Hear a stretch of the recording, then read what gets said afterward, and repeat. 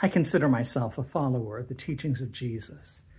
Now, I come to that realization and that truth after a lot of study of different religions and spiritual traditions and spiritual practices. Ultimately, I found that the teachings of Jesus are where my spirit rests the best.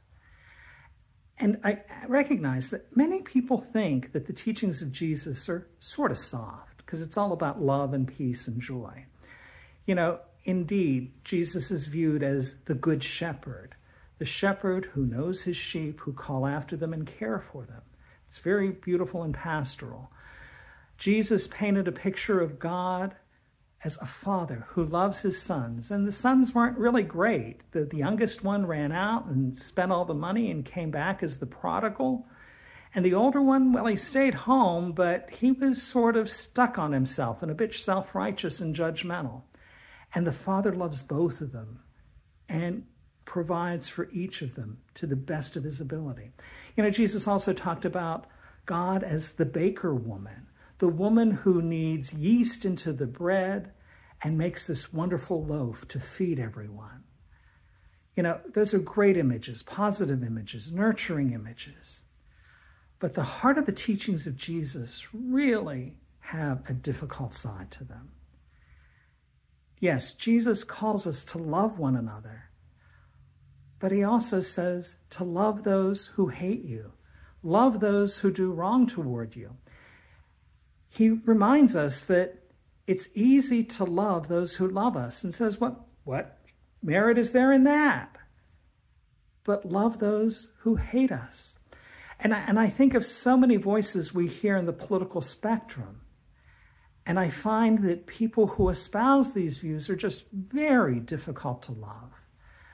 There are people who are climate deniers and climate change deniers, and those who espouse conspiracy theories, people who are homophobic and anti-trans, people who are prejudiced in so many ways. They're racist and sexist, and you know, there's an organized Nazi movement throughout the world again.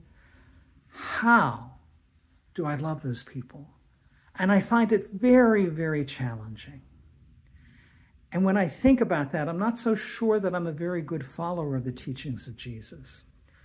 So what I try to do, and this sort of helps a little, is to remember that as a follower of the teachings of Jesus, I'm called to view everyone as made in the image and likeness of God, as children of one God, and to remember that there is something of God in every person, even if I can't see it, and I sure can't see it sometimes.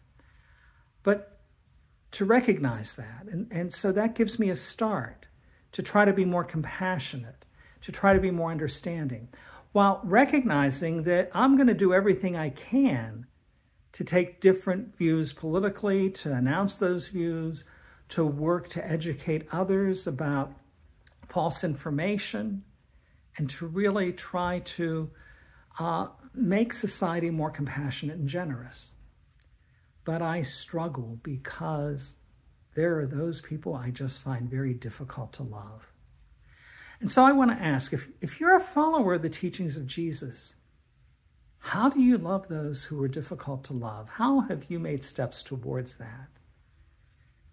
If you have some thoughts about that, leave them in the comments, share with me some ideas. That'd be really helpful. I'd appreciate it. And in the meantime, I want to wish you a really good day, and thanks for your time for listening.